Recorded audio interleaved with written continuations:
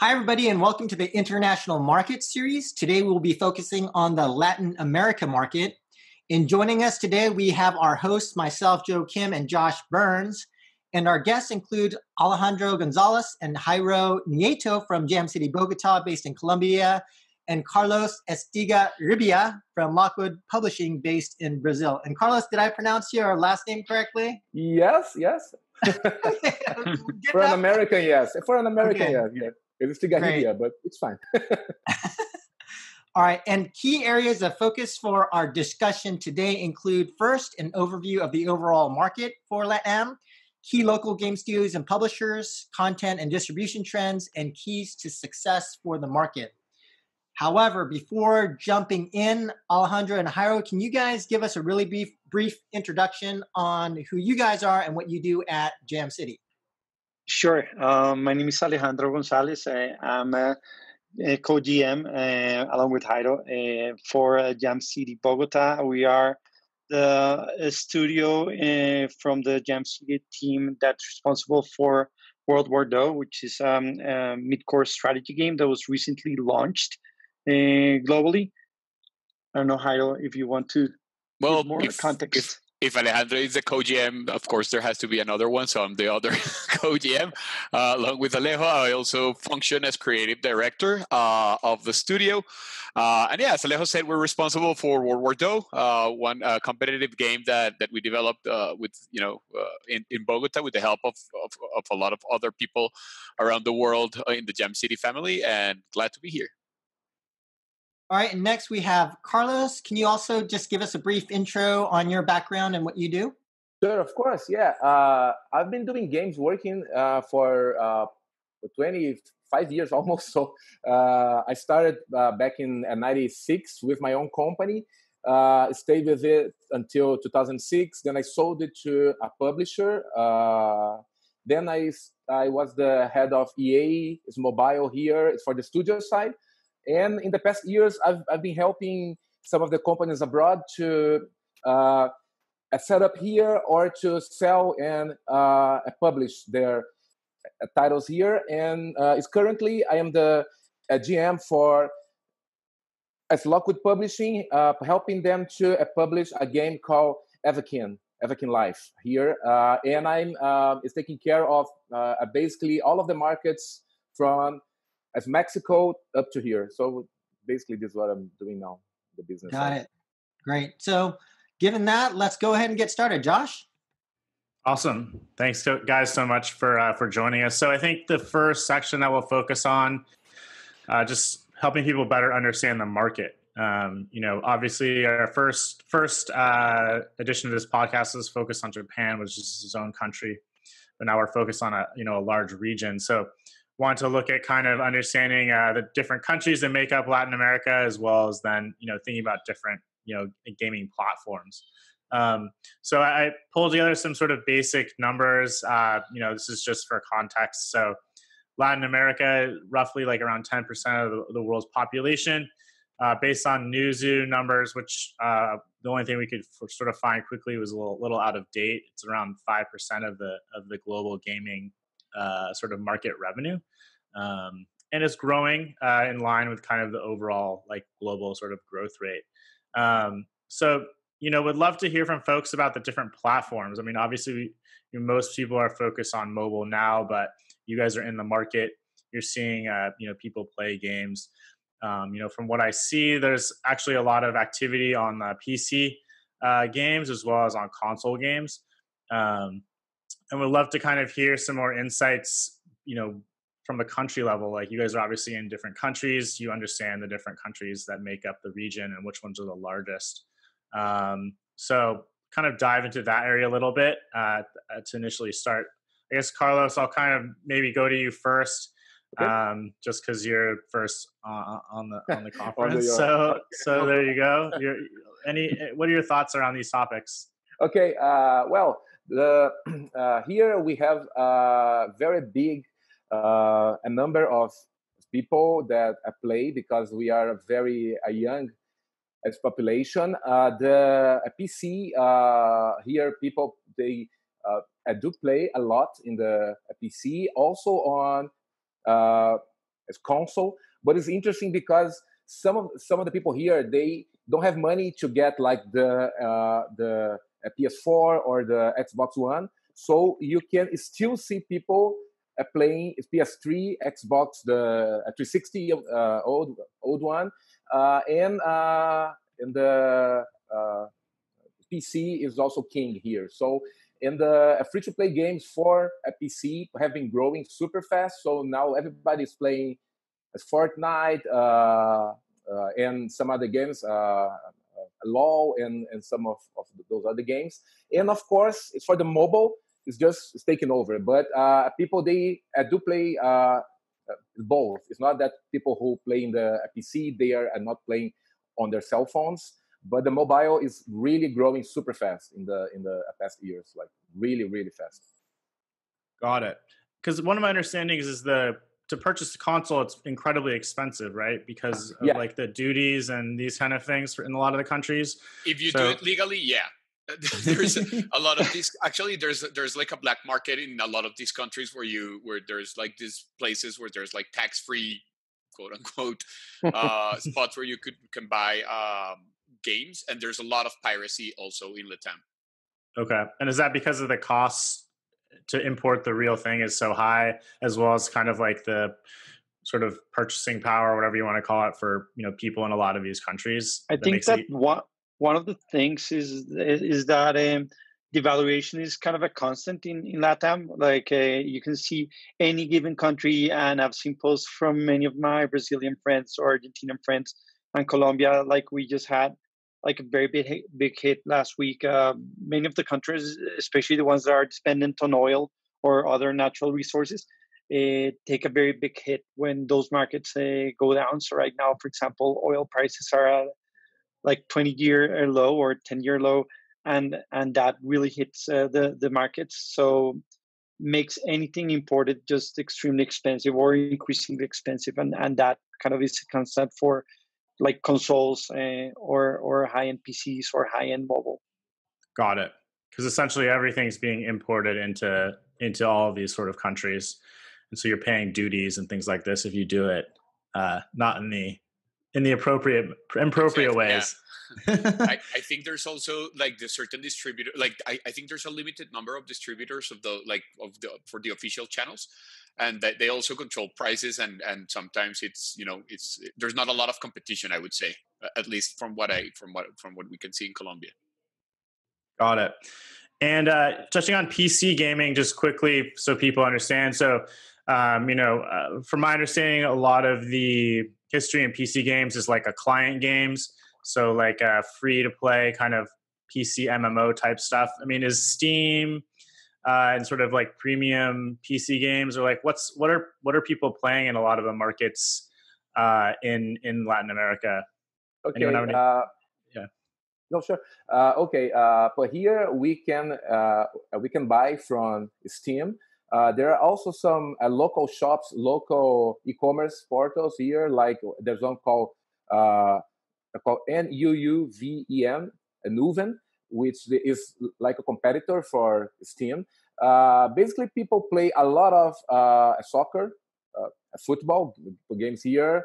It's Counter-Strike back in the 90s until now. So it's shooters. It's everybody loves it. And some of the top games out, like the Call of Duty, GTA. So all of those titles that are top hits in the US, they are also top hits here. So we have like the same taste. We pretty much follow all of the top publishers in the US and in Europe as well.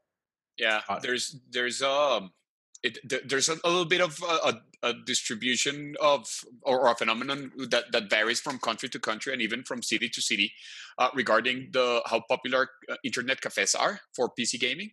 So, for example, in Peru, there's a lot of like internet cafes, and that was one of the big contributors of the popularity of games like Dota in Peru.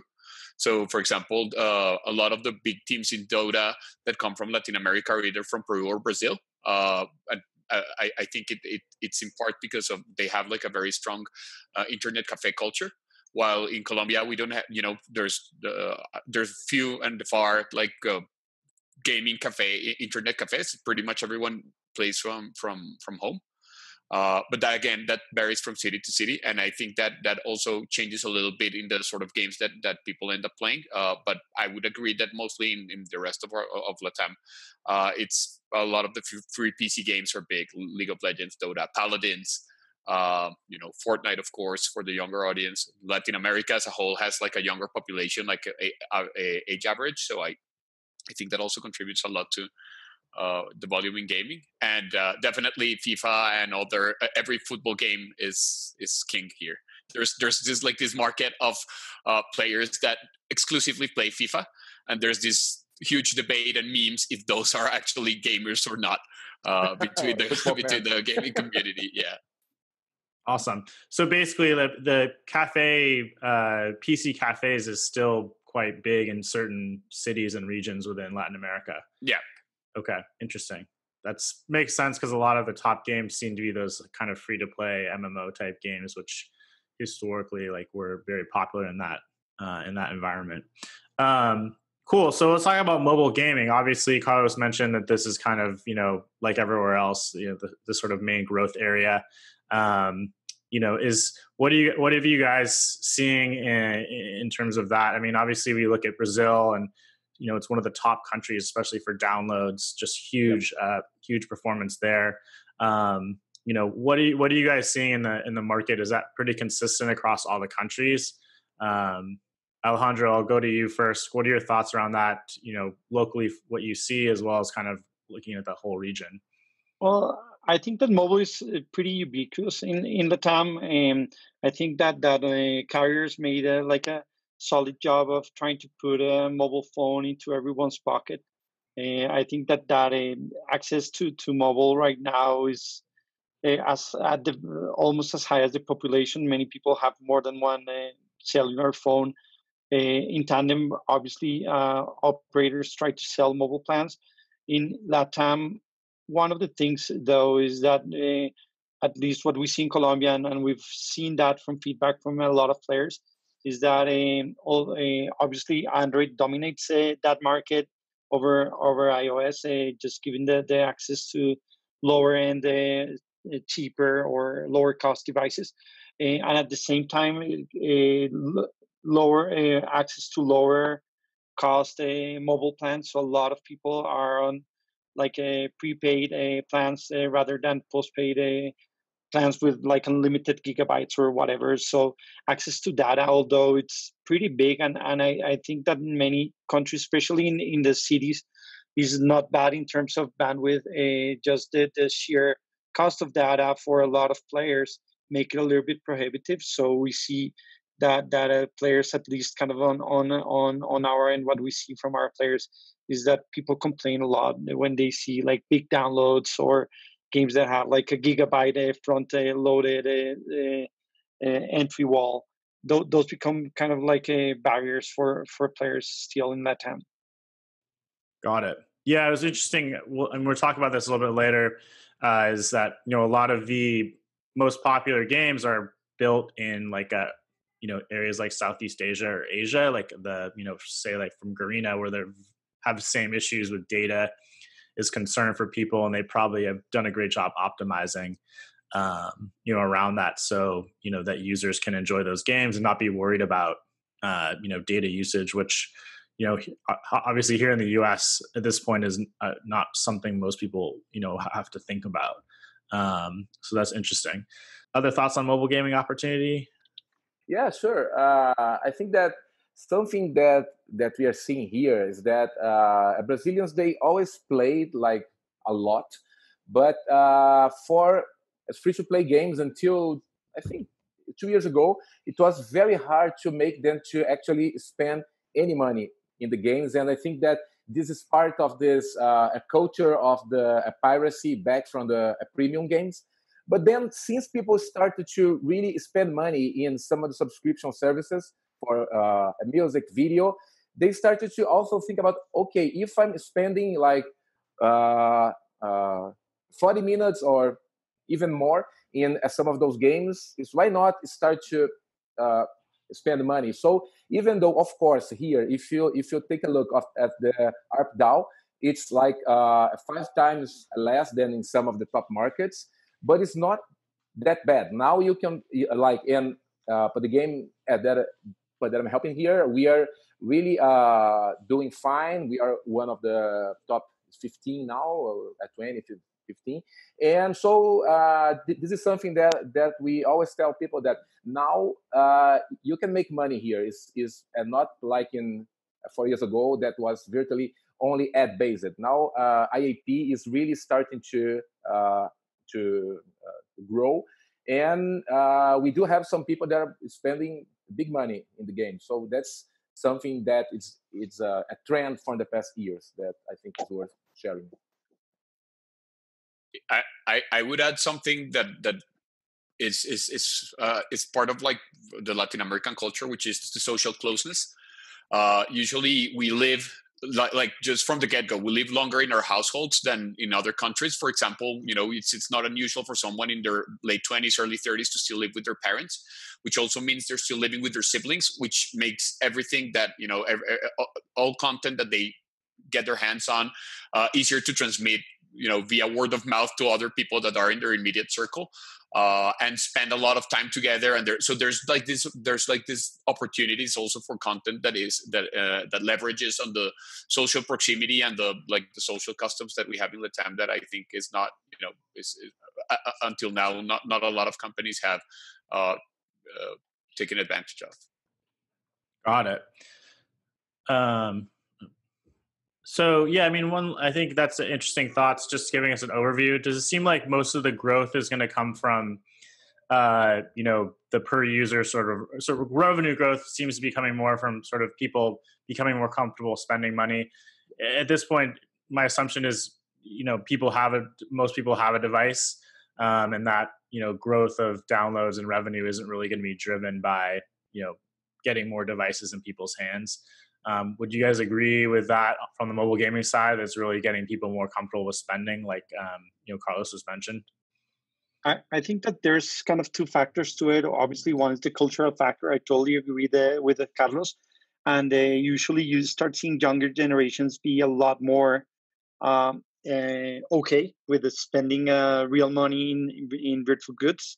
I think that there's like a big cultural block for older people, where if you grew up buying vinyl records or CDs or getting kind of physical goods, even if it's just content, holding that physical good, going into the transition, it's hard. Although OTT services like Netflix, Spotify, all of those help kind of break that barrier.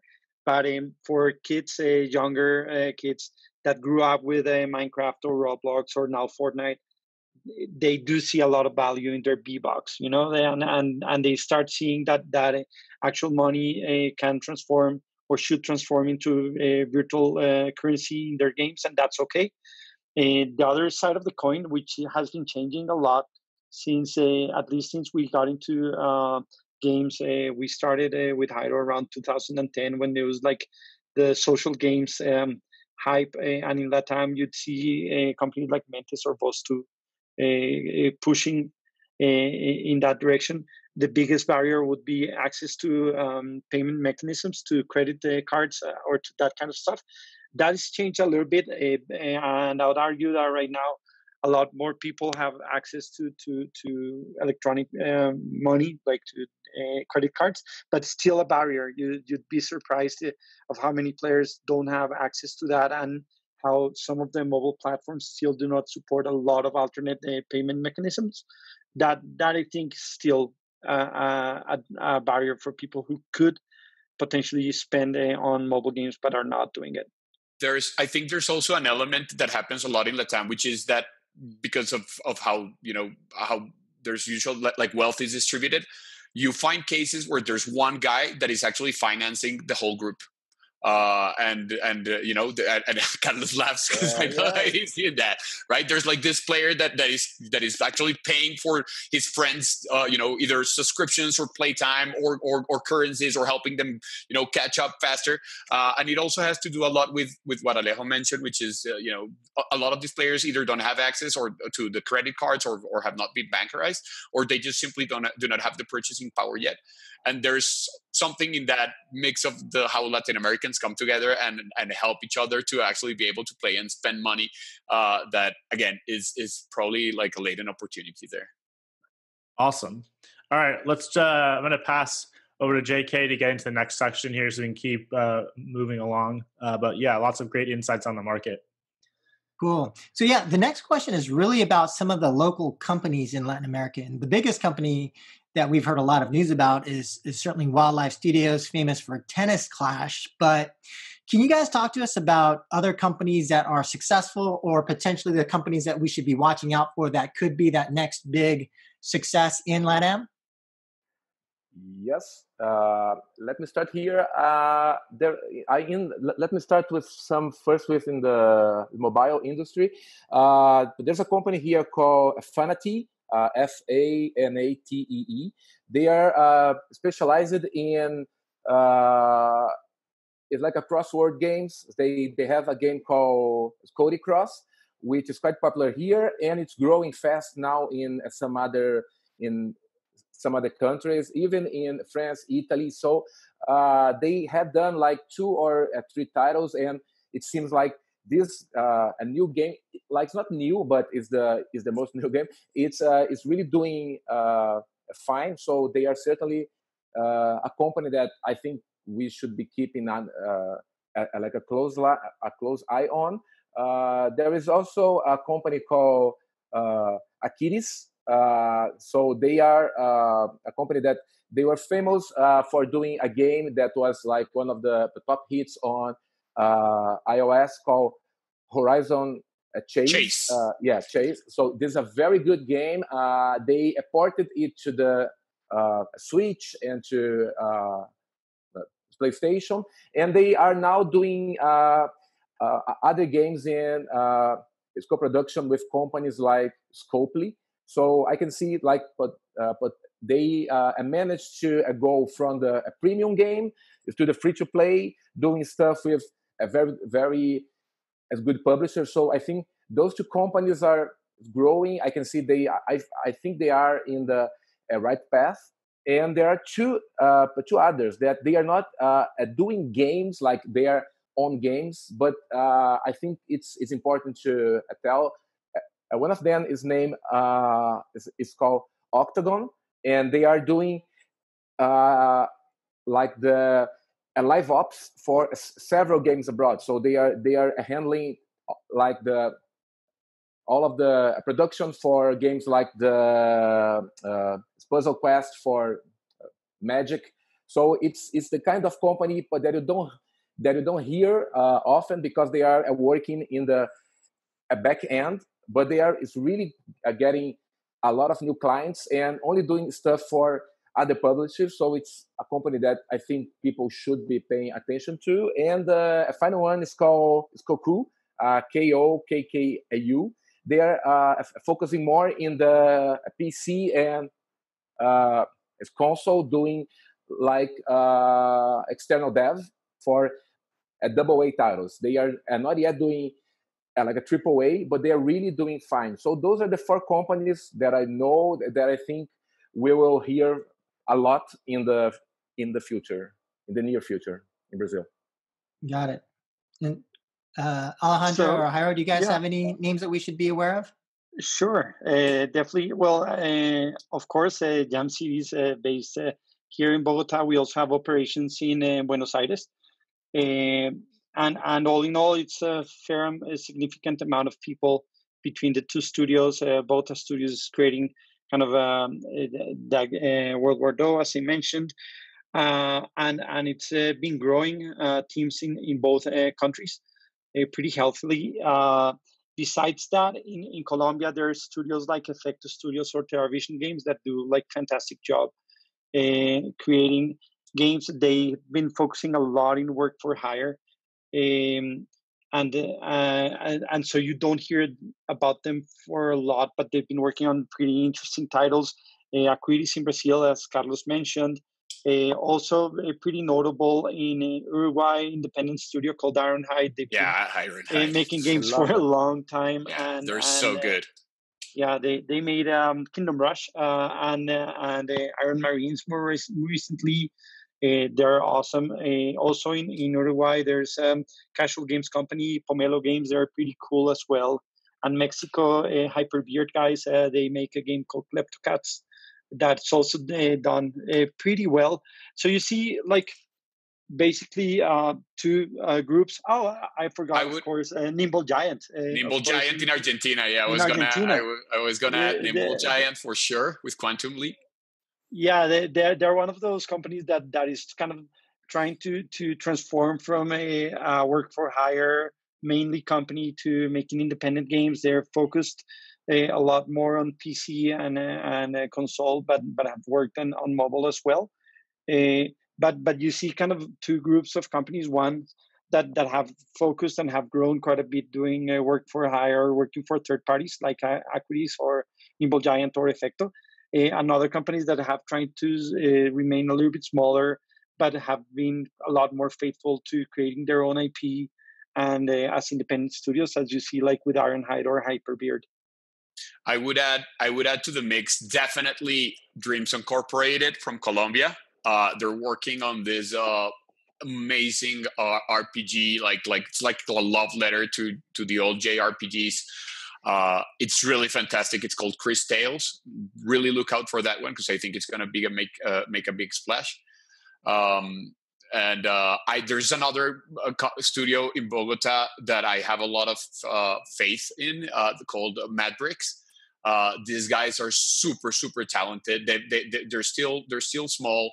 But like you look at every product that they create and it has a lot of polish and they're very smart. So I would add those two into the mix, definitely. Yeah, Matrix does say hyper casual, so it's pretty different to the other companies.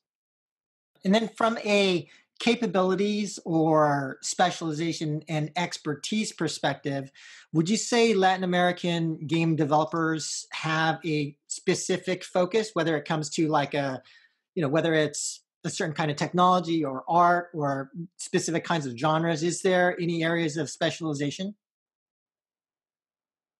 I would say from the creative side, I would say that just as in other creative ventures, I think we're very strong in narrative.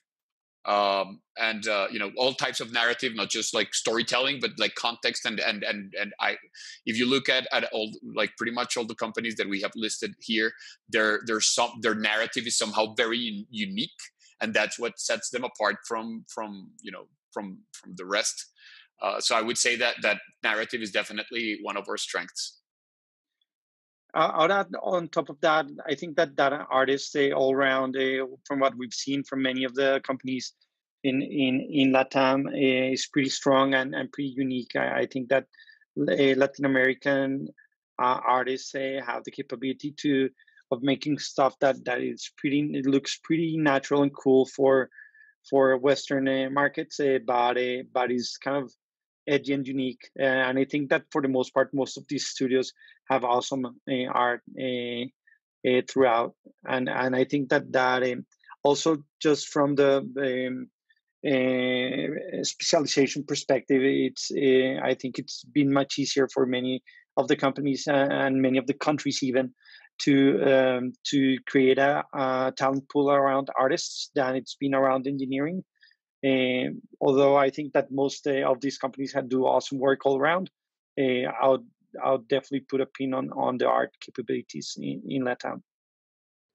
Yep, I agree. Yeah, and so I had the opportunity to visit a fair number of Colombian studios. And by the way, Alejandro, thanks again for inviting me to Colombia 4.0. But one of the things that I noticed, and not to overgeneralize, but it seemed like a lot of the studios that I visit had a similar sort of development trajectory, in the sense that a lot of them started off as work for hire studios and then, start working on their own original games internally. And it's like here in the San Francisco Bay Area, everyone's like a venture-backed game studio. But I'm wondering, is there could you help me understand, is that the typical trajectory for a lot of LATAM countries?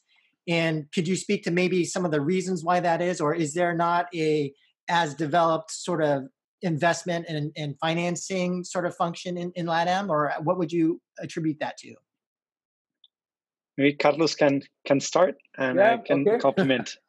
Okay, well, my story is basically this. Like when I founded my company, my first company, we didn't have any access to a capital, to VCs, angels. So we had to do like work for hire and to save money to do our own game. But then we stayed into doing this until we sold the company. So basically through 10 years, all we did was basically do several games for some of the publishers. In the past years, though, like in the past 5 years, some VCs started here, but frankly, it's very, very hard because they don't get like what the games is. So it's very hard. They always want to for us to show what's the minimal viable product, and they compare us with the fintech or the health tech. So it's a totally different business. So it's very, very hard. I am also a shareholder of a VC fund here, and even like I know games, but we only managed to fund like one company so far, and it's very hard now to get to the second round because all of the other funds, they don't want to talk about games here. So it's very, very hard. And the Brazilian government, they started also giving some grants, trying to help, but mostly focusing in the game itself, not in the company. So this is something, but like you can find money for doing like a demo or something like this, but not for your company. So we have to do stuff like the only way for you is to really is make like work for hire to fund yourself. So unfortunately, we are still like 10 years behind any other tier 1 country. Carlos, can you touch on that? You mentioned VCs. So is it they aren't interested? They don't understand it? I mean, obviously it's a huge industry and that's pretty obvious to everyone. Mm-hmm. Just curious, like, is there something specific to the region that makes them, nervous about it? I'm just curious if there's... No, frankly, I think that they don't get like what's the gaming industry. So like every time that we are doing pitches for some of the companies like that I'm trying to help, they always tries to compare this with like a normal company in the health tech. So they are asking for a lot of things that doesn't make sense for the gaming industry. And so it's very, very hard. Like it's a matter of they are the VC scene here. It's not that old, so they are now focusing more in the safe bets, which the fintech or the health tech. And games is always something that they see as, is it game or is it gambling? Sometimes I have to spend hours saying that no, this is game, this is not gambling. So it's really tough, yeah. And so some of the companies here, they're actually now opening like offices in US, Canada, because it's easier for them to talk to those other VCs, but there, and get some fund rather than trying to do it here. So it's really a matter of culture, I guess. We should always try. I always try to see if we can get some of the funds there to come down here to in the festivals to see if we can slowly try to teach this, but it's super hard, unfortunately. Got it. Okay. And then maybe shifting gears a little bit and talking about local content and maybe even breaking down into some more specific regional differences as well. But wondering if you guys could talk about, from a local perspective, Josh mentioned Garena in Brazil. what types of games are performing well in LATAM? And then can you speak to genres, themes, and then even specific regional differences as well? So, go, please. Go, yeah. Alejandro. Just say from our experience, what we see is that Latam really kind of follows trends from what you see in North America. Like in terms of genres, whatever top charts you see in US, you'd very likely see like an 80 or 90% match in Latam. I think that social media and kind of the strength of the marketing power for many of the top games really kind of transcends frontiers and barriers. So if casual games are in the top charts in US, you'll likely see those same casual games in Latam throughout. You'd see small variations in every country, and probably like one breakaway game. Not that many. Like one thing that we saw before is that you'd see 2 or 3 local games here and there. But I think that as time passes, that those opportunities become much more restrictive just because of the increasing cost to market games and the increasing cost to make world-class games. So basically, genres and types of games are really similar to what you'd see in North America, in my opinion. Got it. I agree. Yeah, here it like it's a same like the games that are the top grossing now. Some of them are like Supercell games and Roblox, play rigs, a mini clip. So it's the same games. There is no game that is famous only here except for Free Fire, because they think they are like another beast, but the other are all the same. And what would you guys say to the view that, and I think this view was popularized by the success of Garena Free Fire, that for countries like Brazil, that to the extent that you can run on lower end devices and have a lot more ad-based monetization focus due to, credit card penetration and things like that, that those types of games would actually do better in Brazil and Latin America. Would you guys agree with that, or would you disagree with that?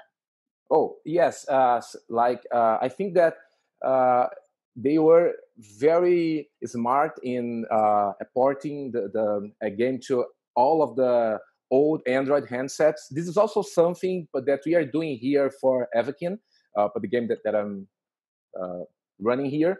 We pretty much cover all of the Brazilian handsets, all of the low-end handsets, and it's very good because since it's a social game, like if your friends are not there, you will find other game that you can play with all of them. So this is vital. You should be able to port. Like if you take a look into the PUBG Lite here, even though they are trying to reach more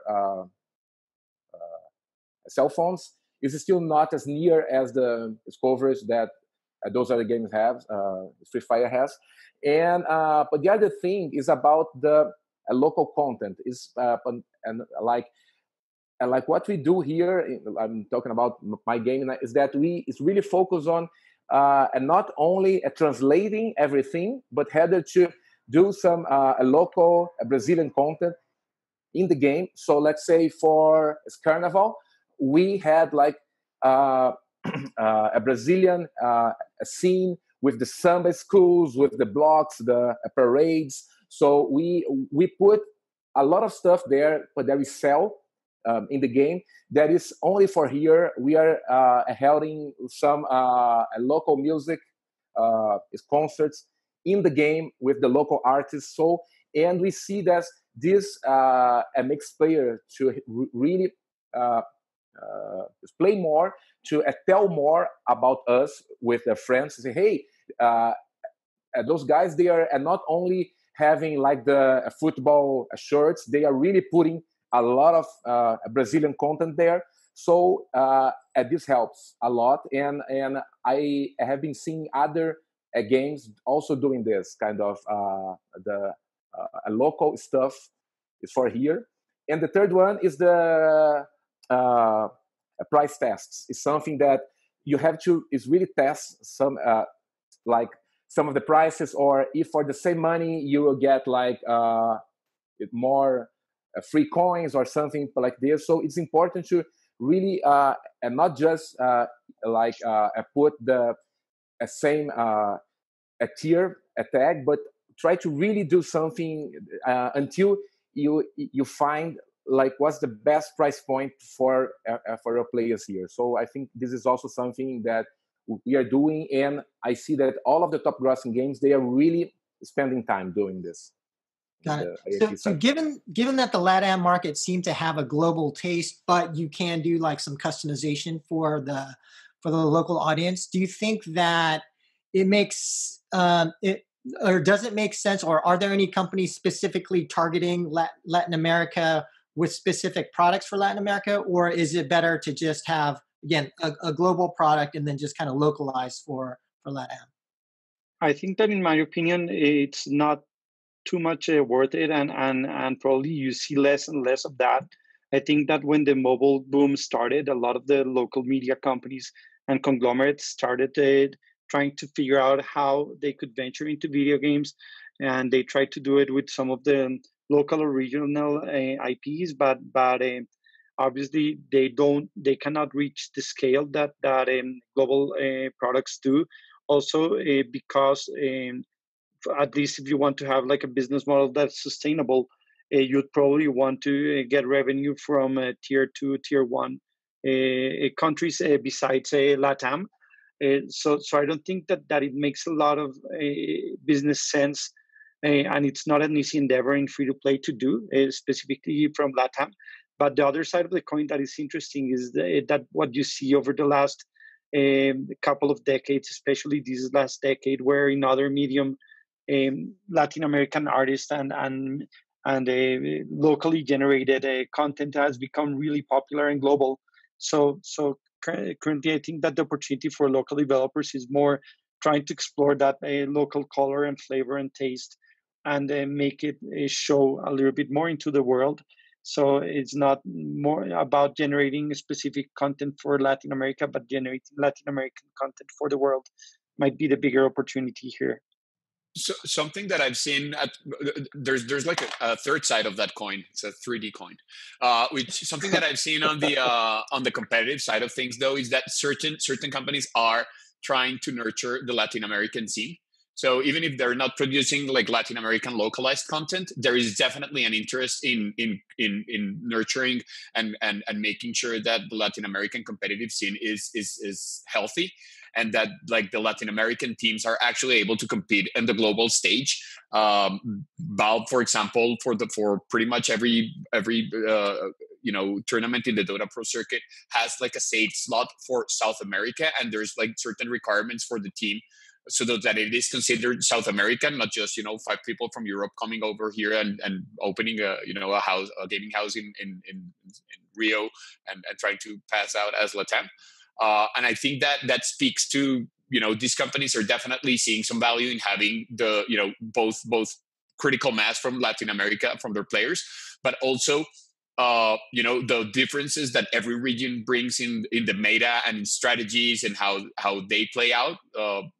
I promised myself I wouldn't make a soccer metaphor, but to make a soccer metaphor, there's definitely different gaming styles, and so the Latin American players play very, very exciting in a lot of these games. Like the way, and they play a little crazy too. Probably because there's not much to lose yet because the scene is growing. But I think that some companies are definitely seeing value in nurturing the competitive scene down here. Okay. There's just one thing that I didn't see here, which is the games like choices, episodes, the small games and narrative games.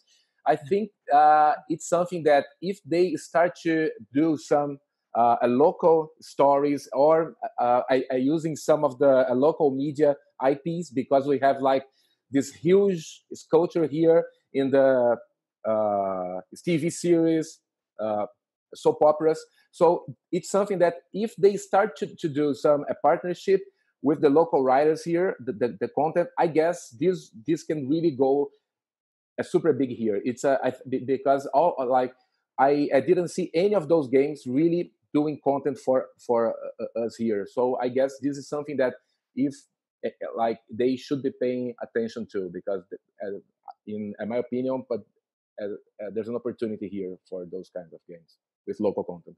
Okay. And just kind of asking more about regulatory and legal issues. So certainly when in some countries like Belgium with gacha, or in Japan when you're shutting down a game, but are there any specific regulatory or legal issues that game developers, mobile game developers, need to be aware of when entering the Latin American market? Or are we basically okay? I think that in general, Latam, and at least talking from Colombia, the government is not very sophisticated in terms of understanding new technologies, and we're just getting acquainted with. So probably I think that there's two areas where there might be stuff just to look over, and if there's like any specific age gating or rating items, for example, in Brazil or in other countries. But in general, it's pretty open.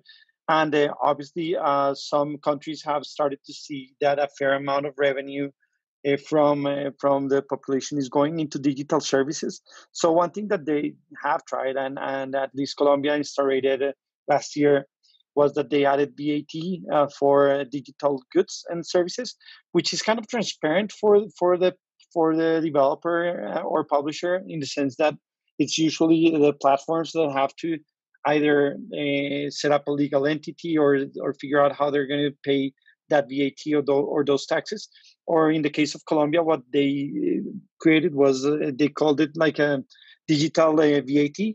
And if the platform didn't have a local entity or was not going to pay that tax directly, they'll just put it on top of your credit card bill for those services. It was originally kind of thought for Netflix or Spotify or those kind of subscriptions, but I guess like Apple, Google, anything kind of being a purchase goes in there, even Steam.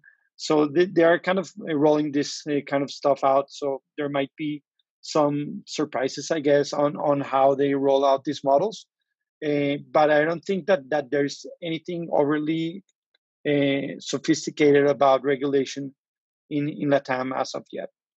Brazil, we are going to have a Brazilian version of the GDPR thing. So probably at this year we will have some local laws about this. So it's important, like if you are thinking about having your game here, just to read this and see if it's the same thing that you are doing for some other countries in Europe, because it's something that is going to happen. It's pretty soon. So that's something that I always tell people, that you should know about this new GDPR thing coming for Brazil. For here, it's called LGPD. All right. And then now asking more about game marketing and promotion, can you talk about any key differences when it comes to marketing or promotion of games in Latin America? Are there any regional differences, or is there any differences between Latam and the rest of the world? It's cheaper here. For starters, it's cheaper. I think. Well, I think maybe Colombia and other countries in Latam that does differ a little bit of Brazil, just because of size. But you can correct me if I'm wrong, Carlos. But here in Colombia, there's not many major news outlets. Like for example, for the whole of Colombia, there's 2 main newspapers. That's it. And if you are in those 2 main newspapers, you're hitting a pretty big percentage of the population.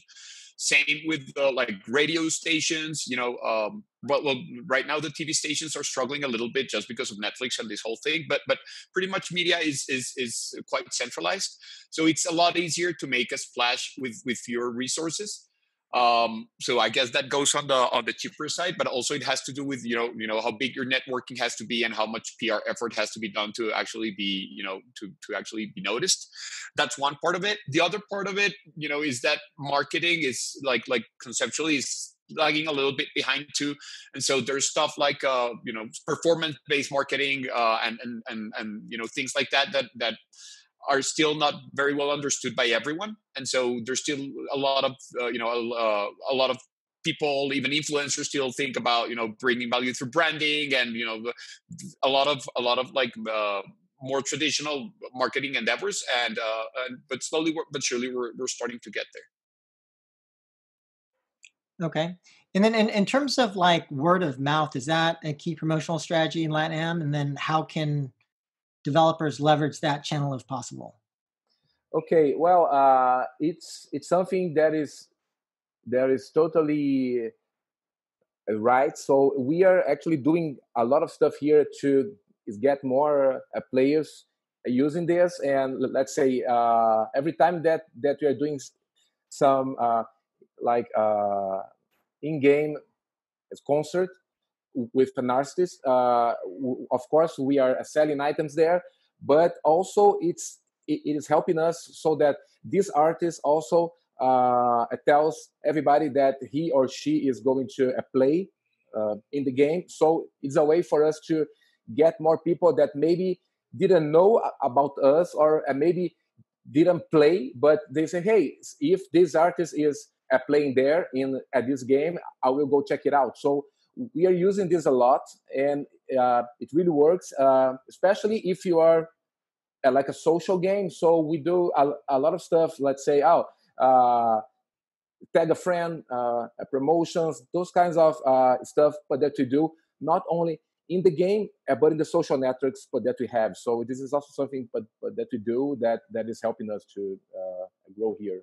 And it's totally based on people inviting others to take a picture in the game, so they have to install and play. So yeah, it works a lot here in Brazil, at least.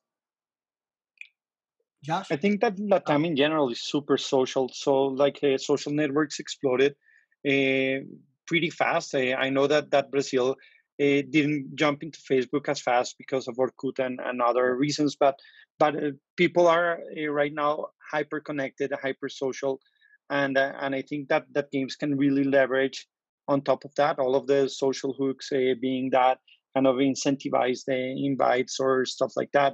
We're constantly trying new approaches to this, being either dynamic links or using kind of the social graph or those channels to market the game is super important. And I think that for Latam is one of the key aspects that can even kind of help reduce even more the user acquisition costs for Latin America. And can kind of level out a little bit more the playing field in making the ROI positive for a game here. All right, last section. So kind of poorly titled market success, but really just providing some more insights, I think, to our audience, who's obviously a lot of folks outside of the region. Just helping getting into some of the more details about how can they be more successful in the region. And I think we've actually touched on a lot of them.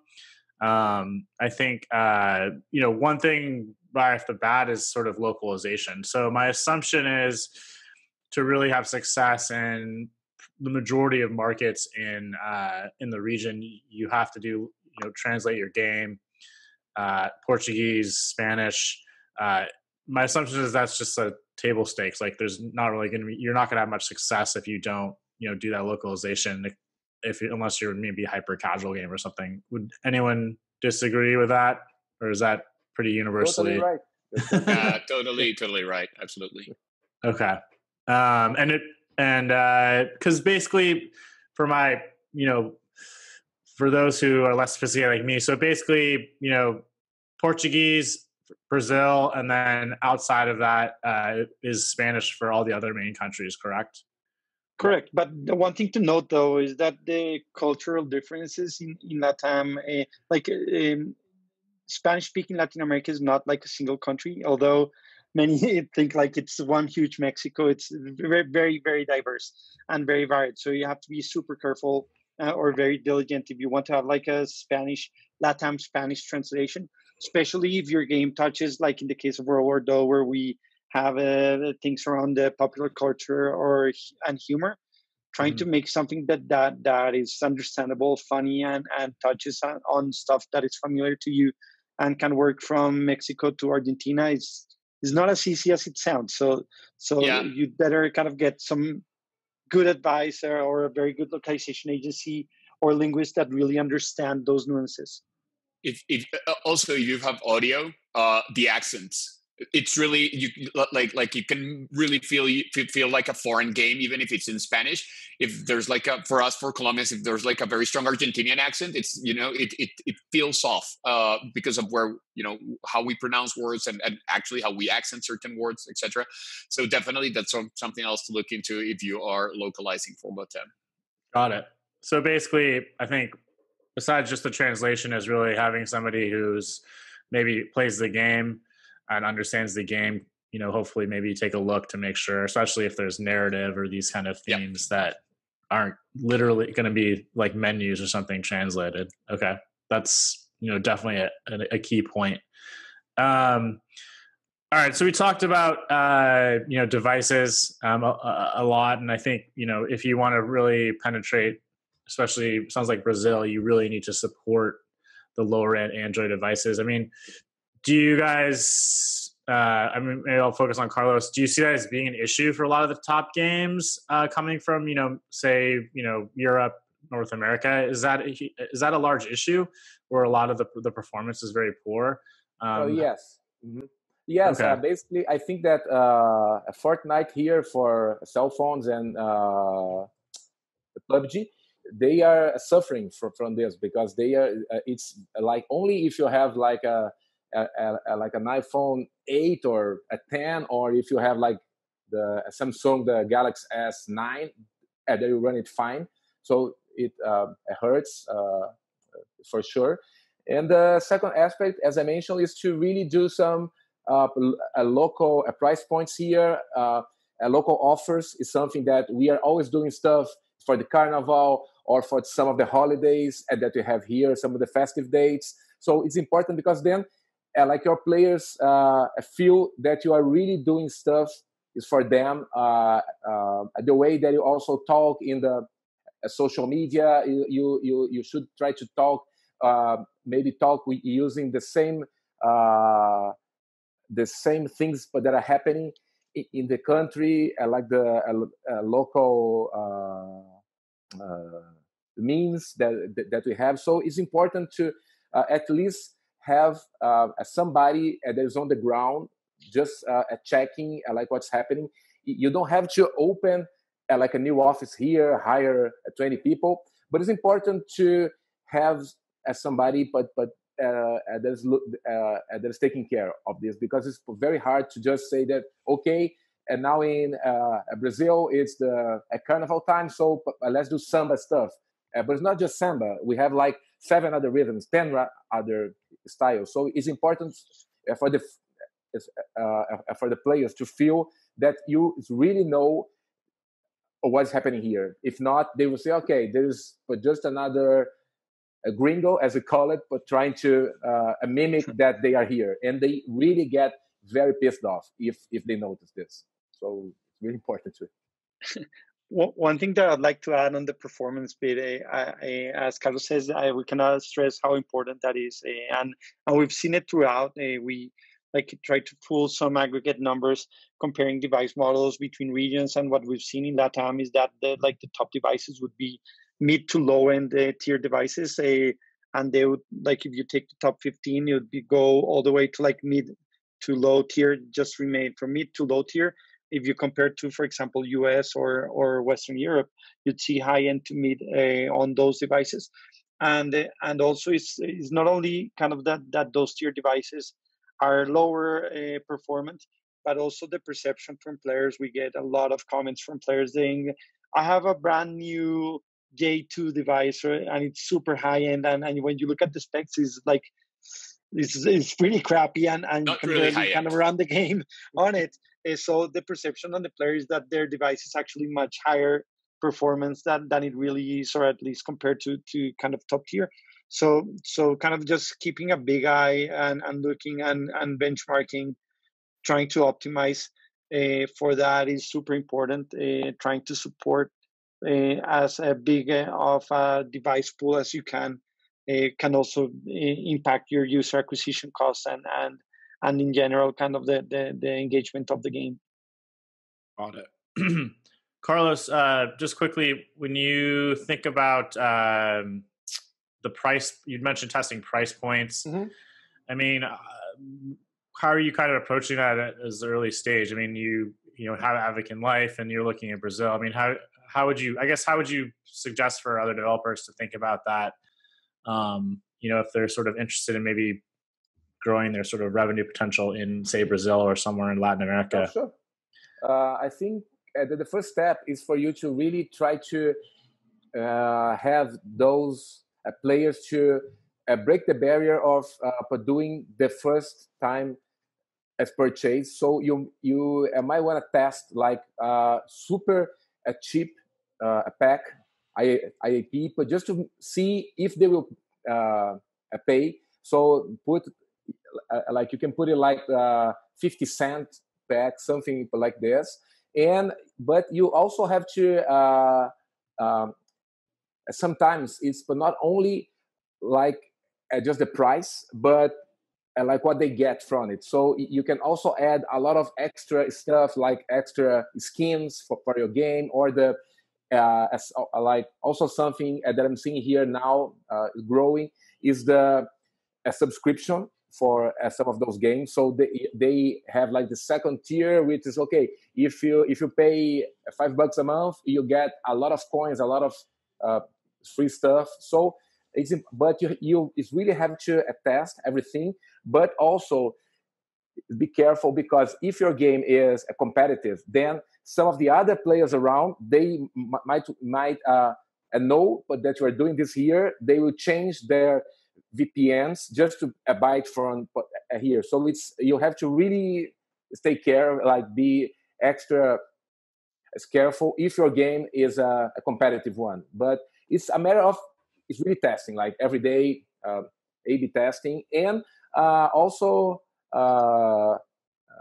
tie this into your like into your UA, because then like once you are getting like the ROI is positive, then you just open then you really start to put more money.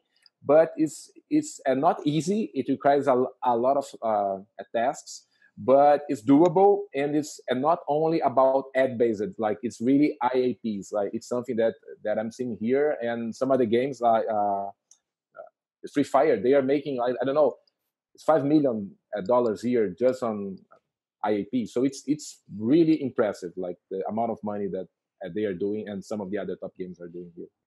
Got it.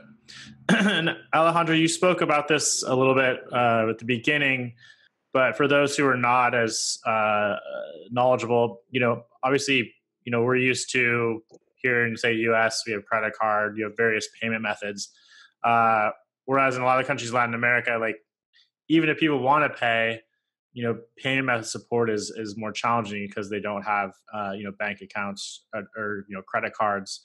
I think Apple and Google have made improvements in those areas, but do you still think there's a pretty big gap to allow, users to monetize even who want to in a lot of the countries?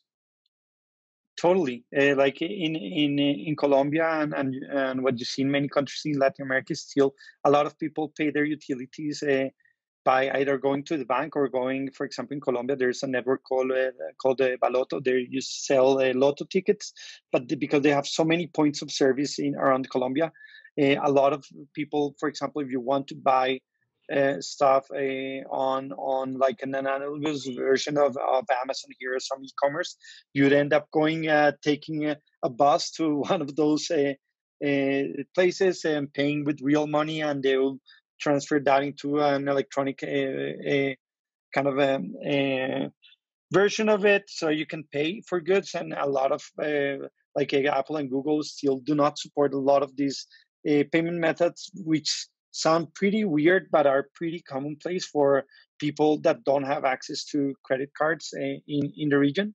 I know that there's always kind of efforts being done on both platforms to support more and more payment methods, but I think that's only opens the opportunity more and more for players to spend, players who actually want to spend and understand the value proposition in those. Okay. Yeah, it sounds like an opportunity, hopefully, that will improve over time.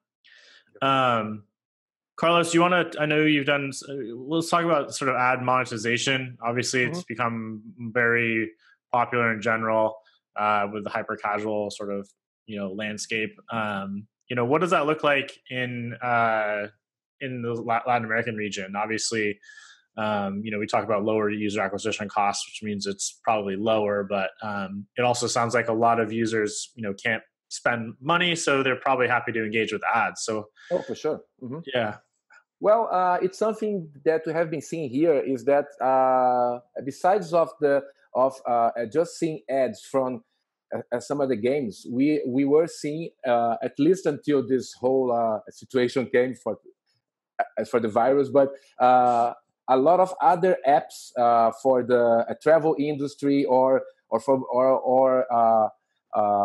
ads that are but not like for CPI based, but brands trying to have ads there. So it's something that was growing super fast until this whole madness happened. But so it's something that we are seeing. Some of the local ad agencies, they are starting to cut deals with the fashion brands so that they also have ads in the games. So this is also something. And stuff that we are doing also is to not only sell ads, but sells those ads as an experience in the game. So instead of just showing like an ad for a fashion brand, we can have, at least in our game, to have like their new clothes in the game. So it's like an experience. It's for the player, not only ads. But it's growing super fast. Of course, we took this hit now, but the whole world is kind of scaling down. But it's a very good way to monetize here, for sure. Cool. All right. I think any other thoughts around sort of this areas of how foreign developers can be more successful before we wrap up? I would add something that I personally have found challenging, which is the fact that, well, because of the way that wealth is distributed in Latam, the middle class, as I mentioned, is thinner, and that has made hitting the sweet spot for IAP a little bit harder, because it also varies like heavily between platforms, at least in mobile, between Google and iOS. So that is definitely something that you need to be on the lookout for, because it's not an easy nut to crack, I think. Awesome. Definitely. Cool. All right. So I think we'll wrap up here. We like to do kind of the final word, from each of you guys. Kind of, I don't know, I wrote top 2 things that, the audience, you want to make sure the audience takes away when they think about this market, from the business perspective or otherwise. So yeah, I don't know. It can be about anything. Carlos, I'll let you go first. Top 2 things. Okay.